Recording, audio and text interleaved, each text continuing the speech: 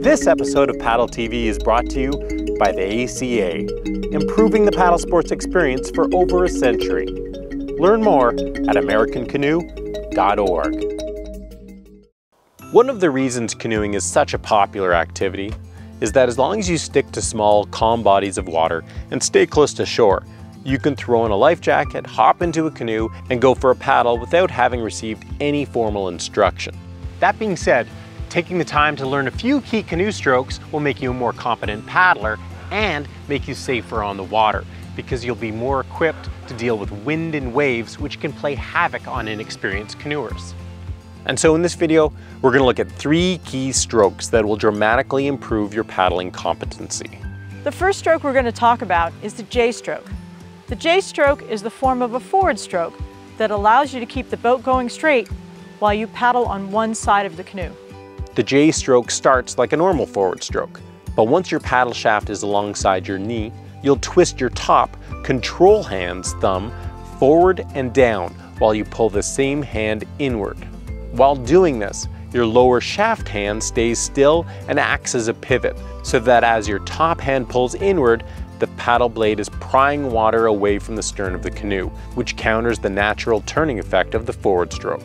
This prying action will only be effective if you've twisted your top control hand enough so that the blade is parallel to the side of the boat while doing so. The next essential canoe stroke we'll talk about is the draw stroke.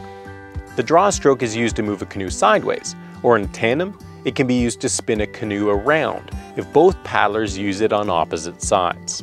The draw stroke is a key maneuvering stroke when launching and landing, and a great positioning stroke when performing a rescue. The draw stroke begins with the paddle positioned to the side of the canoe adjacent to your hip, with your arms extended and your torso rotated to face the paddle. The more vertical you get your paddle, the more effective the stroke will be. Now, with the blade planted deeply in the water, pull it towards your body.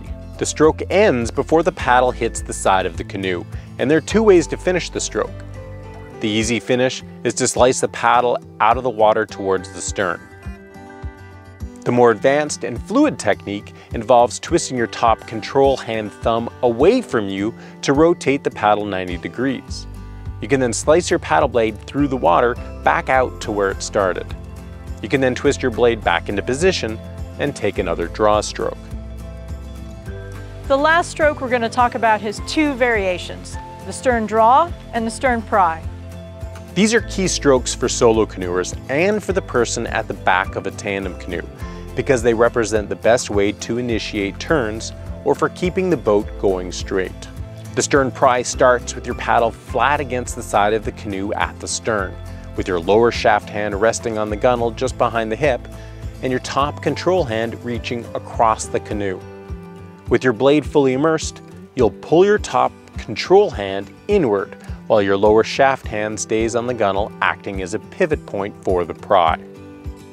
The stern draw is used to turn your canoe in the opposite direction. The idea is to pull water directly to the stern of your canoe, and this is done by planting your paddle blade behind you and away from the side of the canoe. To take the stroke, you'll push your top control hand across the canoe while you pull your lower shaft hand back and towards the stern of the canoe. Just make sure to lift the blade out of the water before it hits your canoe, where it can get pinned and throw you off balance. Well, I hope you found this video helpful, and if you enjoyed it, please subscribe to our PaddleTV YouTube channel for more tips and tricks.